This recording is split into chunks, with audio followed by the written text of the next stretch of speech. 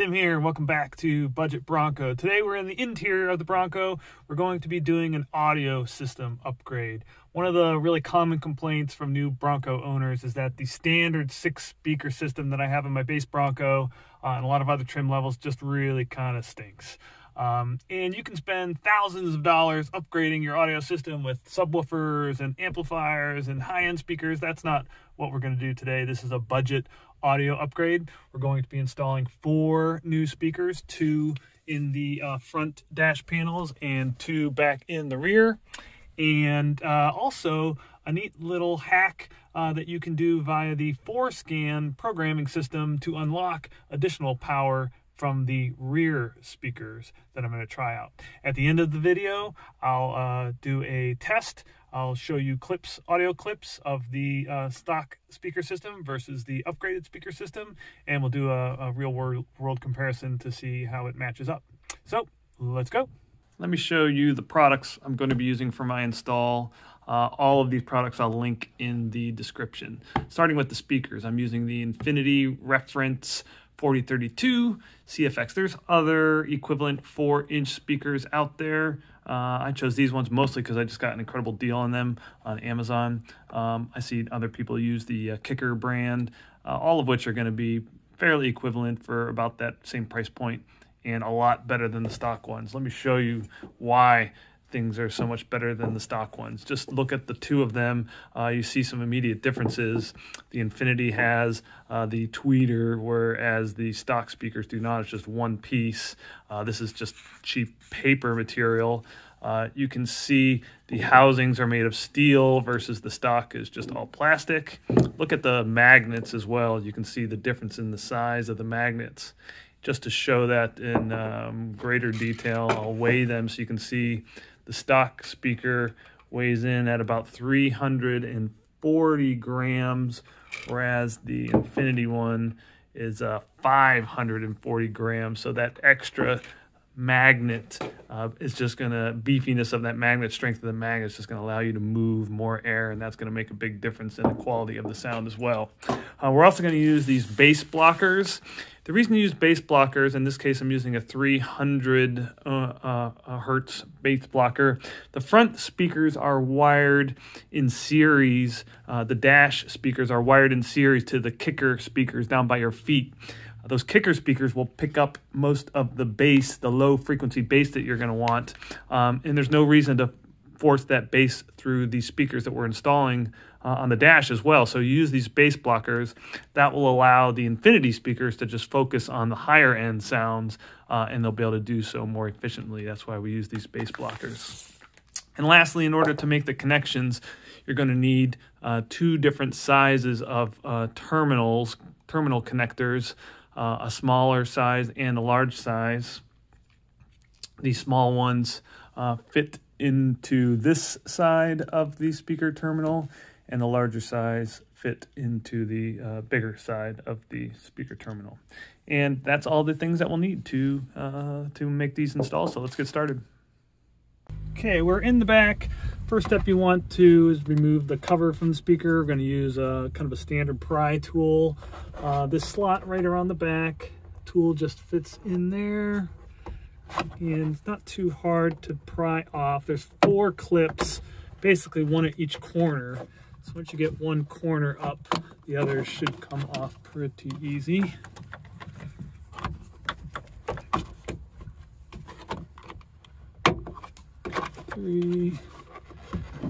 Just seatbelt out of the way a little bit there. That's 4. Cover comes off. Then there's just 2 screws.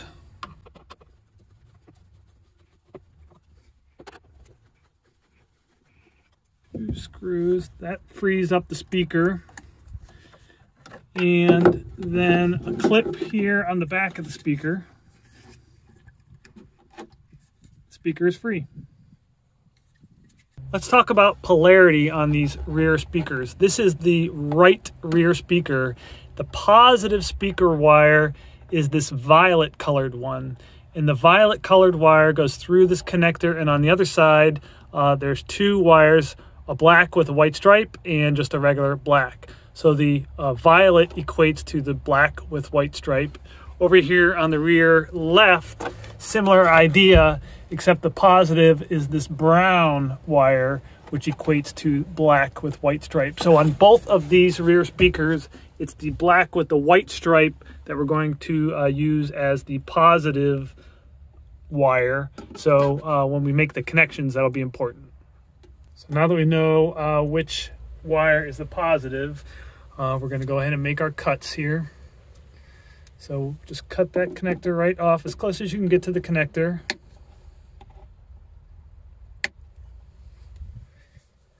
Separate these out a little bit to give us some working room. And we will splice off, strip off a little bit of the wire on the end. Don't need too much.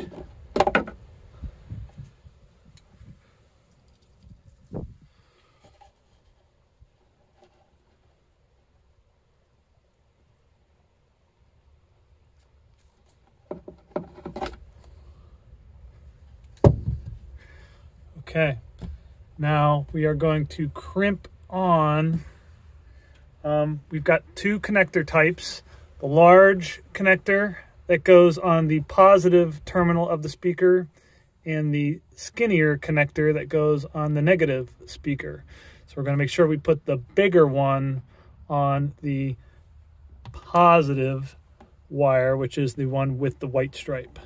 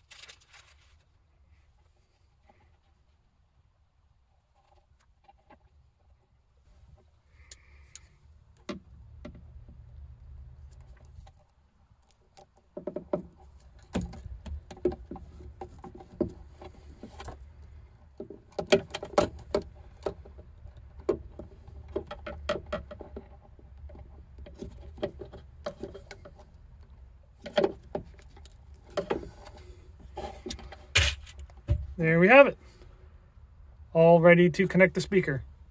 Okay, so on most speakers, they're going to come with 4 tabs, and you only need these 2. In fact, the other ones are going to get in the way a little bit. So I cut those off with a Dremel tool, the 2 that you don't need. In some speakers, you might just be able to pull them off with a pair of pliers by bending them back and forth.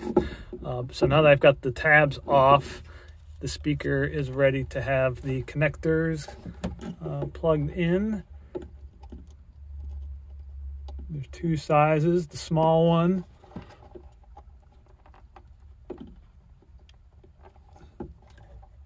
and the large one.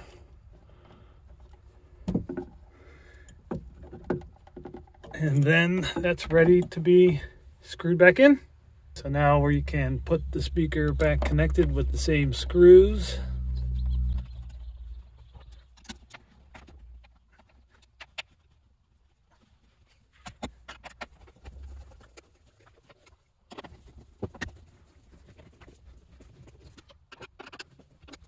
And put the cover back on.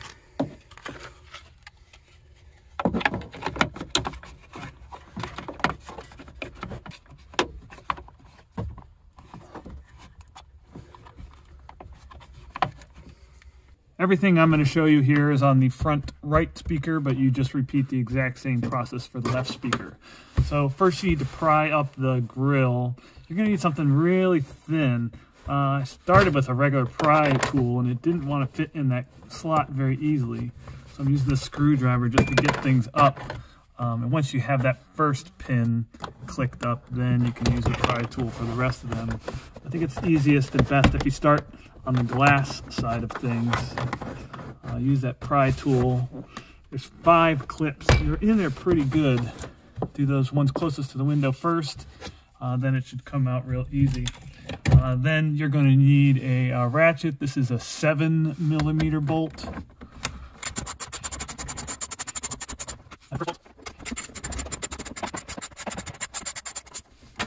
Two bolts, easy, and the speaker then will just lift out.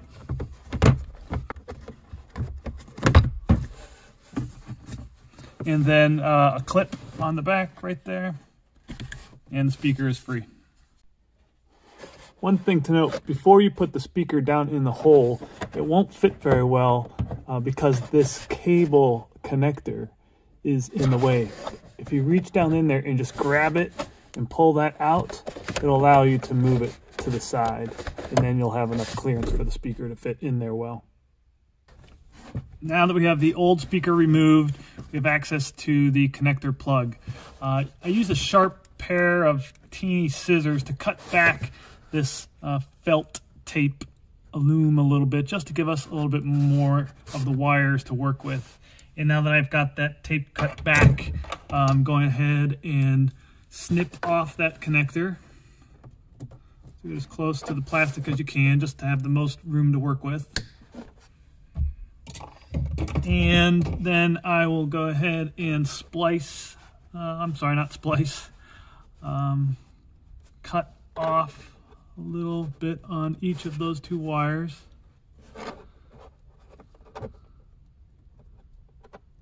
Don't need too much, just a little bit. There's one.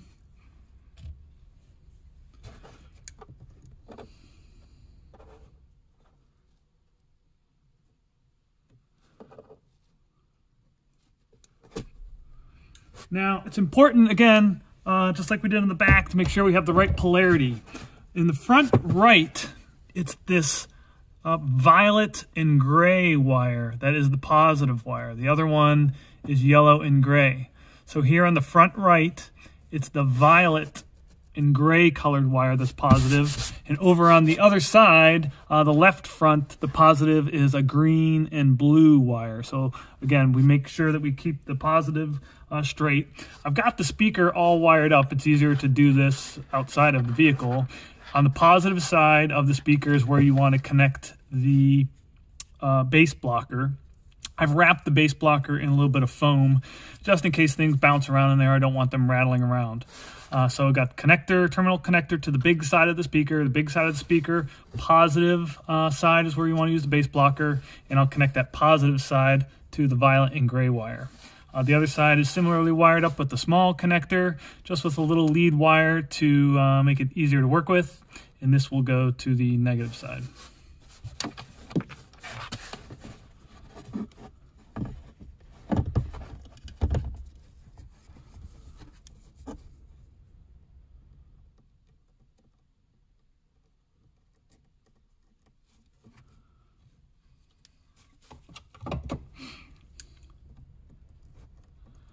Positive to the violet.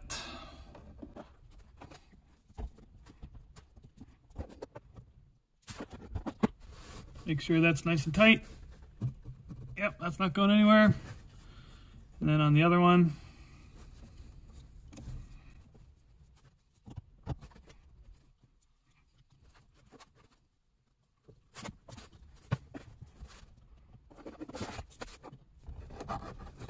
and I'll check to make sure that's also nice and tight. Good, those are both super snug, not going anywhere. Then we can reinsert the speaker.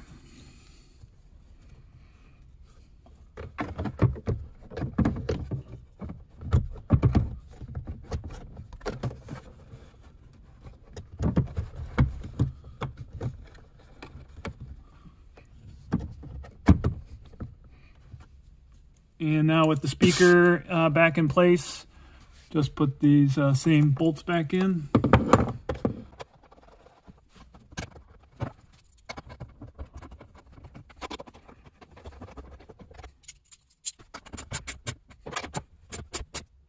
And finally, the cover. Put this side in first is what I found works best.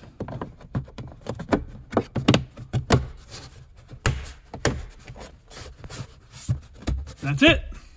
Now that we've got the speakers installed, next thing I'm going to show you is how you can make an edit using FORScan to unlock additional volume out of the rear speakers, which is one of the reasons why the stock setup sounds really bad. A note on FORScan: you really shouldn't be messing around with this unless you're experienced and comfortable with computer programming in general. There are things you can do in FORScan to really mess up your Bronco. The thing I'm going to show you here today, do at your own risk. I have done it and it's working fine, but I'll show you the basics. This is not a super deep FORScan tutorial because a lot of people have already done those. But basically what you want to do is, with FORScan running, you go to the set of different modules that are available. And the one that you want to edit here is the ACM module. So you click on the ACM module, click the play button. It always gives you this warning there. And the specific line that you want to change is the very first one, 7270101. This reads 3800. It used to read 382B, and I've changed it to 3800. After you make those changes, you write, and then you can exit out. So that's the change that I made. In the next portion of the video, I'm going to show you some recordings that I made of the stock speakers, the upgraded speakers, and the upgraded speakers with the FORScan change, so you can see exactly the difference. And I think you'll be impressed. There really is a nice improvement. Also want to give a shout out to my buddy Ronan Conroy, a really talented musician who provided the music that I use in the next test video. So check it out.